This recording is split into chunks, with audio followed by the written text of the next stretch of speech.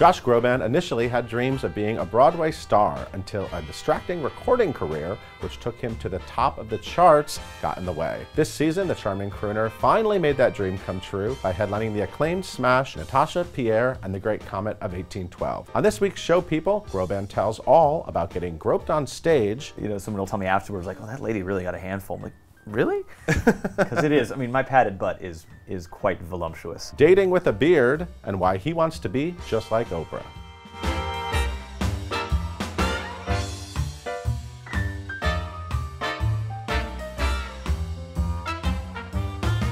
Josh, thank you for coming by. Thanks for having me. And this rainy day out there. It is a rainy day. People can't tell that from watching this. Well, they can't, of course. No, there's no windows here. But but you still look dashing. Yeah, thank you. As do you, man. You are coordinated with the blue. I try. You look good too. I like gray this like my soul today. Oh my God, how's life? This Broadway thing happened. It happened. You're still doing it. Yes. It's still happening. We're still going. It's like the show is like heating up. It's a big Broadway smash. Like you didn't know it was going to be a big Broadway smash. It's been doing great. We are so thrilled that a show this out of the box has connected with such a great audience, and that we get to kind of share our nutty circus with people every night. And it's a show that I've loved since I saw it off Broadway in the tent. I still have the old tweet of my picture with the cast, which many of them are still in the show. Oh wow, cool. Little did I know I would be there, Pierre. And everyone involved went, wait, 4 years later. Josh Groban likes it. Josh Groban likes it. Well, let's keep this in mind. Well, no, I kept it in mind more than they did. I just, and I didn't even really keep it in mind. It was just always an experience that I remembered was unlike anything I'd ever experienced in theater, both musically and with its environment. And so, you know, I was reading probably Broadway.com, and I was reading a blurb about the fact that they were kind of toying with the idea of bringing it to a proscenium and reinventing a theater. I'd gotten other offers, but they were always for like a 3-month run in something that's been around for 20 years. And I thought this is something that would be really fascinating. And so I threw my name in the ring and went out and had drinks with Dave Malloy, our composer, and Rachel Chavkin, our brilliant director, and we just talked about Pierre and talked about the show and what we loved about it and what our dreams were for it. And it turned out we all had some pretty similar ideas. And so it happened pretty naturally. And Dave played the role. He did. When I first saw it, I saw it downtown also. He originated it, yeah. Yeah, the meatpacking district. And then he eventually left while it was still in the meatpacking district. And then David Abelis, who I saw, who was great, went in for him. Well, people have been dreaming, you've been dreaming about doing Broadway, but also the fans and the Broadway community have been dreaming about you coming here. I've been so honored that it has been a mutual dream. Like, I have felt such a warmth and a welcoming from the Broadway community, even before I was on Broadway. Just the friends that I made within the community, and the support and the want that seemed to be there has always been really, really very, very, very wonderful. So I'm going to embarrass you just a little bit. So we have a thing called Culturalist Challenge. Yeah. And I've seen those. And we asked people, we all want him to come to Broadway, obviously. What should he come in? And I don't know if you saw this, but these are the top choices I just want to share with you. Sure. There's this. Oh, yes. Do you know what this is? Oh, yeah, What is Straight this? Into the Woods. Yes, the Baker. Yes, that number 10. This is a tricky one. That looks like my exact costume from Crazy Stupid Love, the movie I did with. That's what it is. No, it's actually Sound of Music. Oh, that's Sound of Music. Sure, yes. Captain on Trap. Yeah, I know that That's a good role. This is this one. Yeah, of course. I would love to see this. One day. Okay, one day. One day, Sunday Park with George. Maybe a little Billy Bigelow with Laura Osnes. Oh, of course. Yeah, yes. That's Billy Bigelow. Yeah, that's Stephen Pasquale's body in your head. Yes, of course. Well, look, apparently the fans want to see me in a vest. That I can accomplish. Whatever the show, yeah. This was Finding Neverland, yes, Great, J.M. cool. Barrie, yeah, yes. Sure. This is good. Yes, Javert. With the glasses. Yeah, I do a mean stars. You definitely have to do it with glasses. And I've always wanted to do a stage dive. I've always wanted to fall. That's on the list? Yeah, absolutely. You couldn't work that into the show. Little Joseph. Oh, yeah. I got to grow the locks out a little bit. Yeah. You did this. This is chess. Yeah, that's Judy Q. This is the original chess. Yes, that's David. Chess, Oh, the great David Carroll. Oh my God. Idol. And you singing Anthem was like amazing. That was a while ago now. That was like. Well, I was just talking with Seth Rudetsky a little earlier today, and we were talking about, we did this thing for the Actors Fund, in like 2004. I was there. That was my first love affair with chess. I hadn't known it really before that. Right. And then we just did it again at Royal Albert Hall. Yeah, in London, 4 years ago. But, cool. And then this is your Valjean. Oh, and then, of course, changing roles, maybe within the same production of Les Mis. Yeah, that's a good one. And then this is sort of like the one everyone. Yeah, I made that mask in like 2nd grade. I made that mask in high school art class, and Amazing. I brought it to Phantom and asked Andrew Lloyd Webber to sign it. Hilarious. Like, I've been a Phantom freak. Yeah, with the PH. Since I was PHREAK. Since I was a kid, I've always had such a soft spot for that music. And But look how good you look. It's not bad. Yeah. I mean, so would you ever do I would this? have to, Actually, they slick your hair back for that. You know, this is kind of, yeah. I would love to step. They'll do it however you want to do it. I think they'll do it. You can do it with the beard if you want. I would. I think they'll just whatever you want to do. Add the scar over the beard. Yeah, sure. It'll be lumberjack phantom. Yeah. Yeah. So, what do you think when you see people like? Well, first of all, dreaming they're of you very doing crafty. Broadway? The Photoshop skills are. Oh yeah. Okay. Excellent. Yeah. Okay, that's Caitlin. Yeah. And it's just so gratifying to see that their excitement matches my excitement. Yeah. I look at those and I just like, my head swirls with possibilities of things I would love to do one day. And the nice thing about all those roles, for the most part, is that they don't require dancing. So I really appreciate that, because I'm a double threat. I can move dramatically. Pierre has some drunken dance scenes, which I can do because he's supposed to be doing it terribly, which I was able to accomplish. But no, I've got the bug. I mean, I've had the bug since I was a kid, but you know, the fork in the road when I was a freshman in musical theater school at Carnegie Mellon was to branch out on my own and make albums and not play a character but be myself. And that was an incredible and enticing opportunity that was too good to pass up, and it's been an incredible journey, and I will continue to do that after this show my run is done. But to finally find myself in a place that has felt like such an amazing fit and a community that has felt like family, I'll be back in probably a couple years. Yeah? Yeah, okay. definitely. All right, he said it. It's on camera. He said it. No, I've already talked to my manager about like what year, like 2019, like can I do it? Like let's find what that's going to be now. So we're looking. So we'll see. Natasha Pierre and the Great Comet of 1812, or sometimes just called the Great Comet. Yeah, or just Comet. What's it like being so close to the audience and having them all around you? And well, it's great, especially when we've done now, you know, 100, almost 200 shows now. There is no such thing as autopilot. There's no monotony. There's no, oh, this old thing again. I mean, you've got a fresh set of eyes that are staring you down and kind of emoting with you, and you know, they're unpredictable. Sometimes they have their arms crossed and they're not giving you much. Sometimes they got tears running down their face and they're mouthing the words with you. Are they ever drunk or messy or? They were, according to Dave Malloy, they were drunker downtown because it was in the meatpacking district. So he was saying that, you know, that was oftentimes their first stop before clubbing. Like they'd go to Great Comet and just kind of get hammered and then go off to whatever the hot club was. You know, yeah, there's been some tipsiness, but we generally like to invite the tipsiness when it comes to like handing out the shakers and like partying with us with rhythm. Yeah. I've been groped a couple times. Oh, nice. But I'm in a padded suit. I don't really feel it.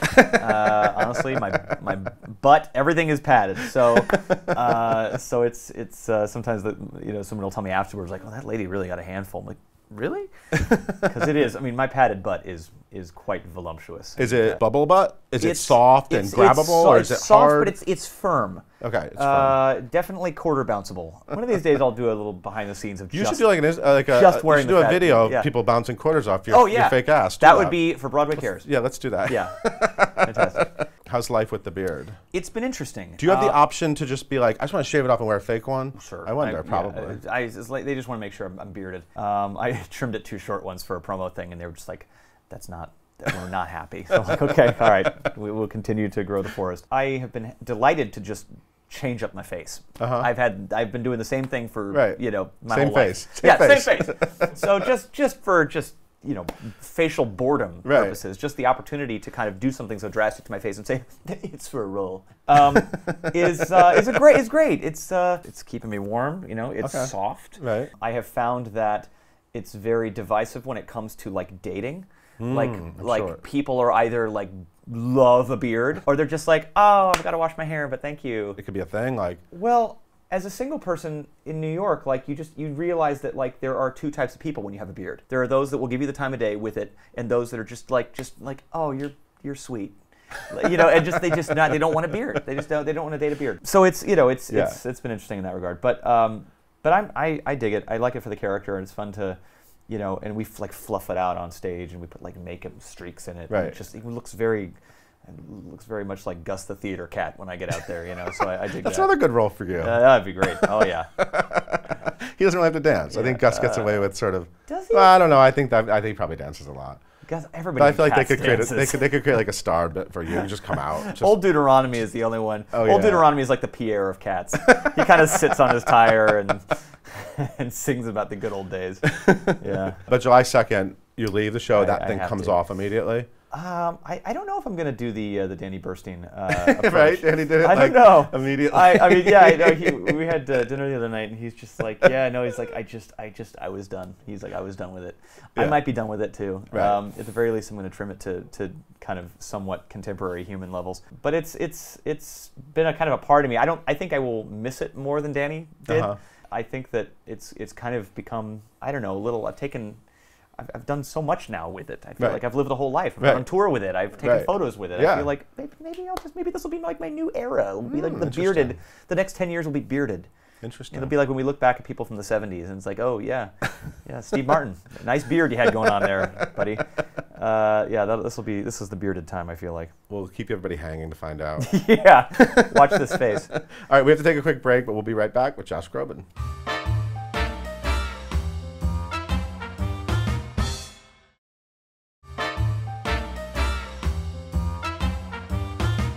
We're back with Josh Groban. Great Comet.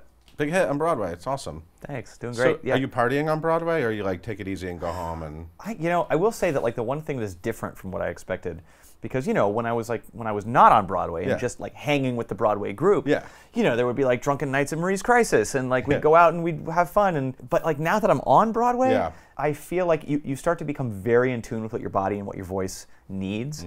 You start to really listen to your body way more, because no matter how much fun you could be having, there is no worse feeling than being on a Broadway stage and not feeling all together. Right. Not feeling like your full instrument is where you want it to be, or that you have control over your body, because it takes a lot. So, every few weeks I'll decide that like on an early night, like on a Thursday night when we have a 7 o'clock show, I'll just be like, let's do a group, let's do a thing, let's go out. We have a bowling league. I haven't done that yet, but I'm going to go out bowling maybe tonight. Okay. You got to do it for your head. Right. It really comes down to like the fact that you wind up hermiting yourself so much. You're doing the show, you're going home. I don't get home sometimes till midnight. I'll have like whatever dinner's in the fridge, and I'll just rest, and I just want to drink tea and just rest and be ready to be Pierre again the next night. Isn't it hard to crash right away too? Yeah, so I don't get to bed till like 2, 3 in the morning because, and I don't want to eat dinner before the show. So, because, even though burping on stage would actually be really good method for Pierre, you just want to pretend to it. So when I get home, I have a nice big dinner, and then I'm up, and I will write, or I'll read, or I'll get into a video game, or whatever it is, and it takes me a few hours to settle. What's your go-to video game right now? I'm playing a game called Horizon Zero Dawn, which is like a... As I appreciate my glasses. It's kind of a first-person RPG. It's a lot of fun. You play a girl who's kind of an archer, and she's sniping all these machines, and she's saving the civilization, basically. So it's cool. It's, as you can tell, time-consuming. There's a lot of upgrades for that bow, so you got to really work hard at that. That'll keep me up till 3 in itself. Yeah, don't you like it's 4 in the morning? Making potions, haggling with merchants, So that's my extent of my social life is playing that game right now. It's worth it to have yourself at 100% for each audience. And so, come July 2nd, I think I'm probably going to party more with my cast and with the Broadway community after I'm out of the show. I'm like, Josh is here again. He wants to go out. we have a show to do. We have to go home. A little bit? You guys want something? Fine. I just show up with a flask. Keep box 5 open for me. Yeah. Okay, let's go back a little bit. So you grew up in LA, right? I did. And your parents were not in show business? No, not professionally. They're both very artistic. Okay. My dad played jazz trumpet through college. Oh, cool. We have old recordings of him. He is an amazing trumpet player, but he came from a really strict family who basically said, like, that's no way to make a living. He's a brilliant business guy. So he's been an executive search headhunter for his whole life. My mom was an art teacher, and a junior high art teacher, incredible painter. Kind of decided that she wanted to be full-time mom when my brother and I were born. So we were very lucky for that.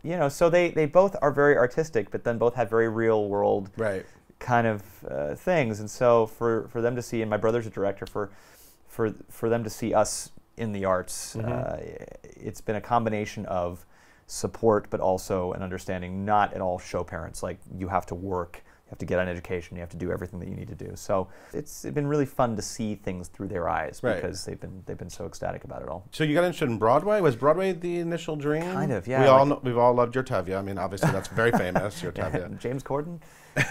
Would you ever do Fiddler? Oh, in a heartbeat. Okay. Yeah, that's a down the road role. That's what's going to be the next Yeah, maybe. Yeah, sure. I don't know. Yeah. Give me...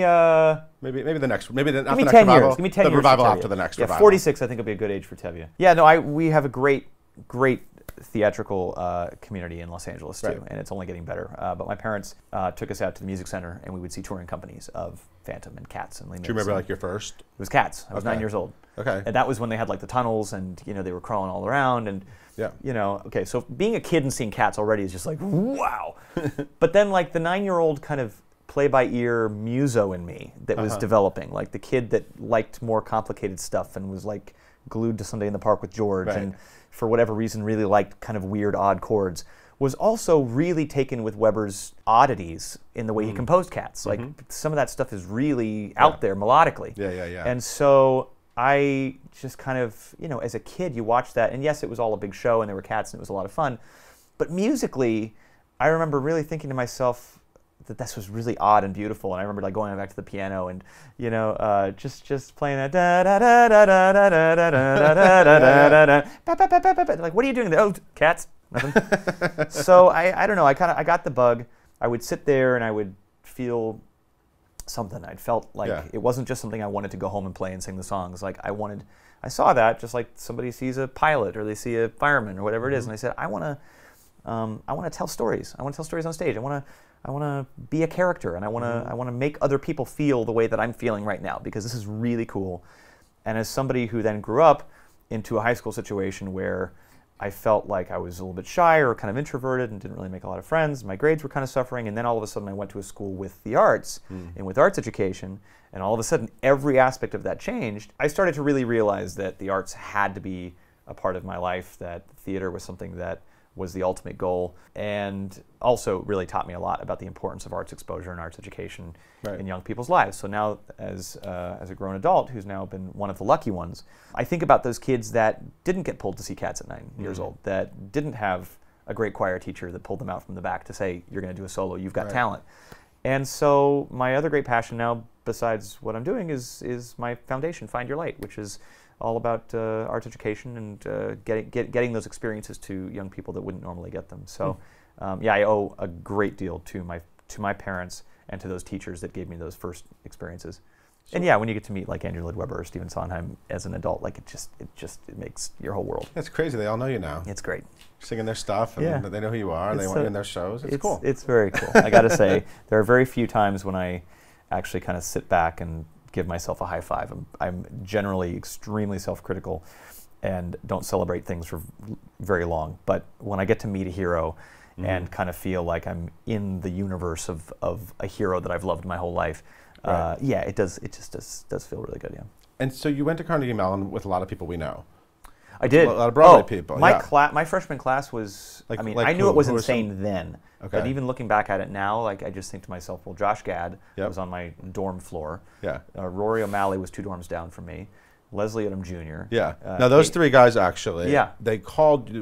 Leslie had a Broadway.com blog. Oh yeah. And they called you on the vlog. They did. And they sang your big hit. They did. I was on vacation in the woods, and you were in the woods. Okay. I was out in the woods. Yeah, and.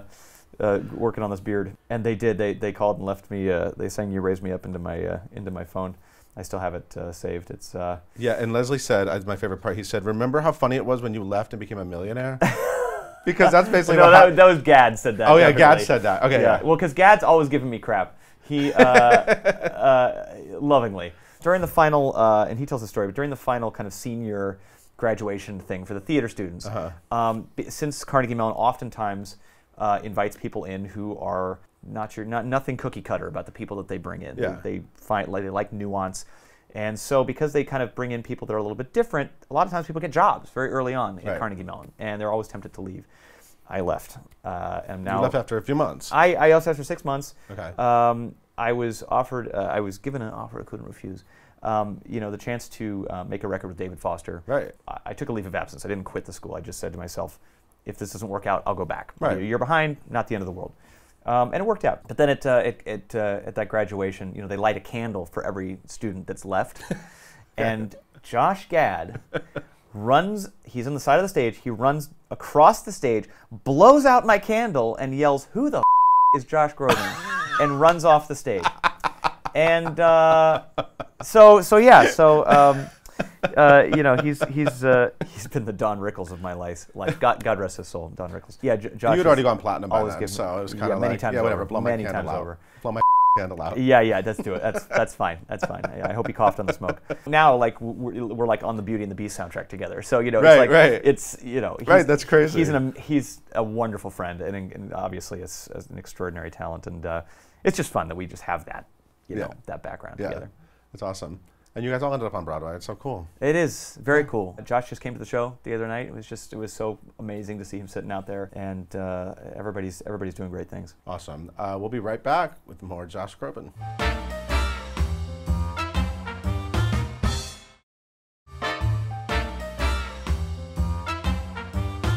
We're back with Josh Groban. So yeah, so you hit it big. You hit it big, and Josh Guy was left back to go to class. Was left with his unlit candle. Yeah. And so do you remember like the first moment where you were like, oh my God, I have fans? Yeah. You have a lot of fans, but I'm sure, like, what was the...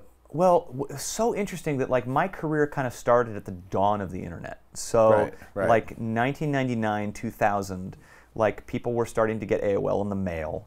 And oh my God, I forgot about the AOL disc. You get the disc, you know, and Steve Case like invited you to go online, you know. And so it was still kind of at that point where there was no social media yet. It was just like there were some message boards. And so the first time I realized I had fans was when I did this show, Ally McBeal, and I acted in it, and then I also sang a song from what was going to be my forthcoming album. And people started going online and saying, like, hey, we're really big fans of this new kid. Like, we should call ourselves something. And so my record label at the time said, hey, there's this thing people are doing, it's message boards. I think we should do it. I'm like, all right, as long as it's not too crazy, like, sure. So they started a message board on my website, and there were like these 100 fans on the message board. Talking about you. Many of whom I still see at Stage Door. Wow. And they said, you know, we got to come up with a name for ourselves, you know, and they started tossing around, you know, the Joshaholics, I don't know. So they came up with Grobanites. Good for them. And so there are now so many Grobanites because of that that first thing. But yeah, it was really, really cool because my kind of music was not the kind of music you think would ever be on the radio or on MTV. At the time that I came out, we were in like boy band Britney Central. I mean, if it didn't have a Max Martin beat, like there was just, how can we market this? So to have a fan base at that early time in my career that believed in me before I started selling a lot of records. I mean, they were the only ones buying the record at that point. I went from selling like 200 copies a week to 200,000 in a matter of 2 or 3 weeks, because after 2 months of just kind of going, well, I wonder if it'll hit or if people will find my voice. If we break even, we'll be okay. You know, I just was kind of thinking, I'm not sure what's going to happen. And then a news program, 2020, decided that there was a little bit of a story there. Ally McBeal, and I had sung at the Olympics at that point, and the New York Times had done a wonderful piece on me, and so they did it. And then like 3 weeks later, Oprah was like, we got your letters, he's coming on. I went, okay. And it was one of the last things that was kind of done the old-fashioned way in the music business. So to be able to start right at a dawn of a new era in the business has been a fascinating ride, for sure. Well, I have to say, these people and everyone made you the Broadway.com Star of the Year for 2016. Man. So congratulations. That was so sweet. I really was so blown away by that and so touched by that. So thank you to everybody who voted. Thank you, everyone. And to Squigs for a really cool, Squigs drawing. Is the best. He is the best. There's a lot of stuff about you online because of the fans. You know, there's like fan sites, there's fan fiction. Yeah. Have you read any of the fan fiction? I had one drunken night where I went down that rabbit hole and went to therapy the next day. We were going to go down that rabbit hole today, then I thought, you know what, that might be dangerous. He suggested that I try to block it, That's what therapists want you to do, right? They want you to sweep stuff under the rug. Yeah, that's what he told me to do. Yeah.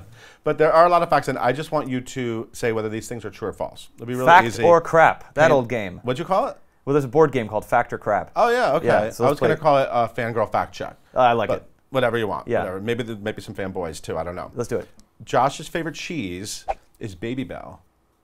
Oh, yes, that's actually true. Right. Yeah, I like those little wax, you make a little Pac-Man. Yeah, those little cheeses. Yeah. That's the little Pac-Man cheeses. Yeah. Josh drives a Porsche 911 Carrera. Oh, that is so old me. You did have one. I did. I did have a Porsche. Yeah. When I first started like making a little bit of moolah, I was just like, oh yeah. Is that one of your first big splurge items? I got a good Porsche. I need a Porsche. I get a Porsche.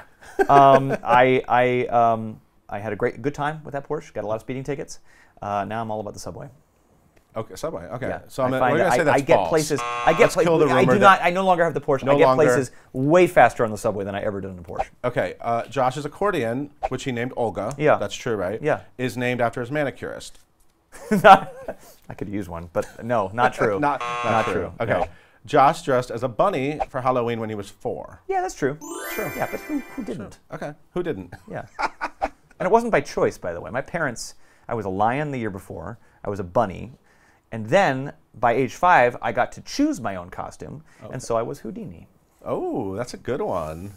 Yes. Maybe you could be in the Houdini musical. I don't know. Oh, are they still working on that? I thought like Hugh Jackman Isn't Hugh Jackman doing that? Yeah, you can do it. He loves magic, that guy. It's him or Neil Patrick Harris. They take all the magic roles.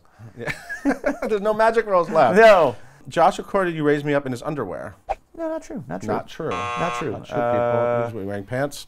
I'm pretty sure I've worn pants for the majority of my recordings. The majority, okay. Yeah, We'll leave it. Pajamas counts as pants, right?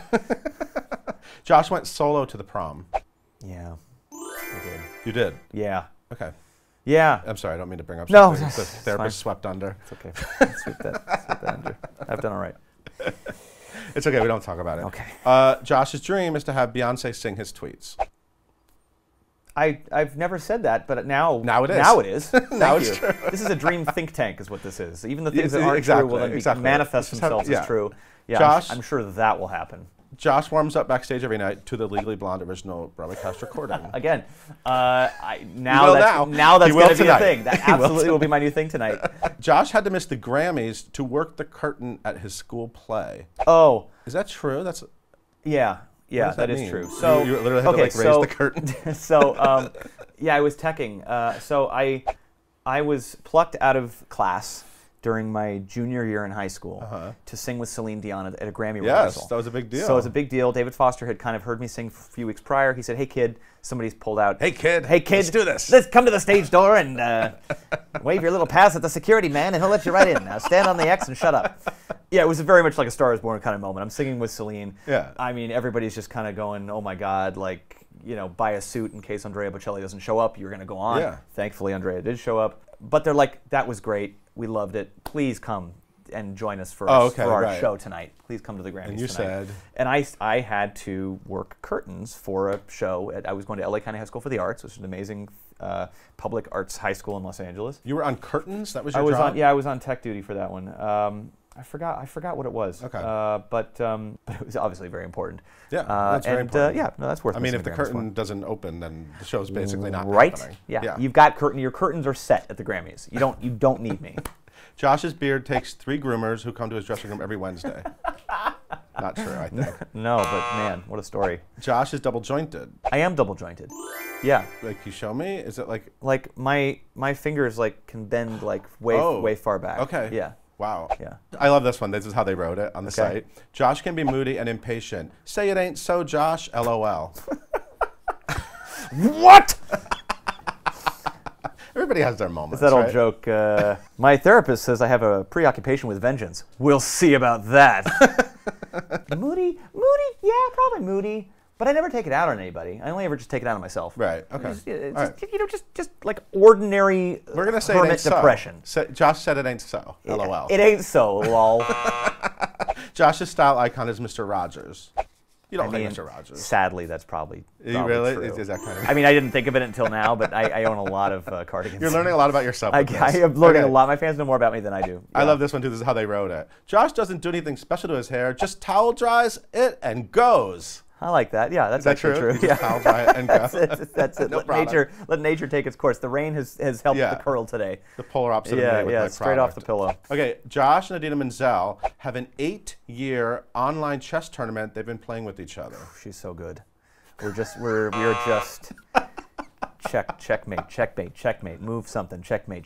It's been going on. This is better than the blue the IBM computer versus Kasparov. Oh wow! This is before you even did chess together. It'll be before we were like, we really should do the musical sometime.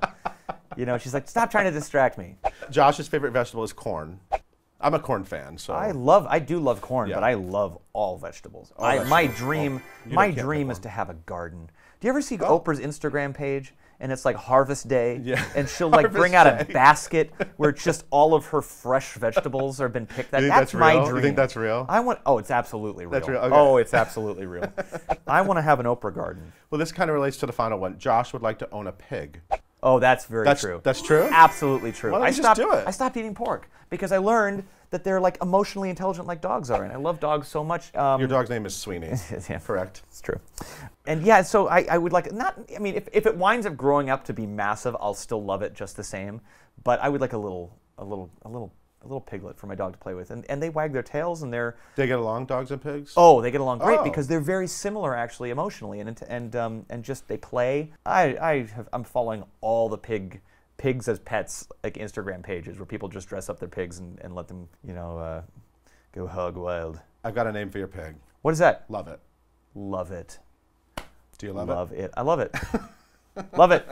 I love it because Josh, it could be love it or love it. Yeah, exactly. Like Mrs. Lovett. Double meanings. Josh Groban, you are a delight. You're a delight. Thank you so much for coming by. Thank you for having me on your wonderful show. I love your show, much. and I'm honored to be on it and part of this amazing community. Thank you so much. Thank you. Everyone, you need to see Natasha Pierre in the Great Comet of 1812, ideally before July 2nd to see this guy. But even beyond, it's a great show. Oak is coming in after me. He's going to be amazing. Yes, yes. There are some performances in May where Dave Malloy is going to be stepping in for 10 performances only. Cool. So truly, any performance of Natasha Pierre in the Great Comet of 1812, I hope you have an amazing time. It's at the Imperial Theater, and you honestly won't forget it. I mean, it's such a stunning show. Yeah. Thank you for watching. We'll see you next time.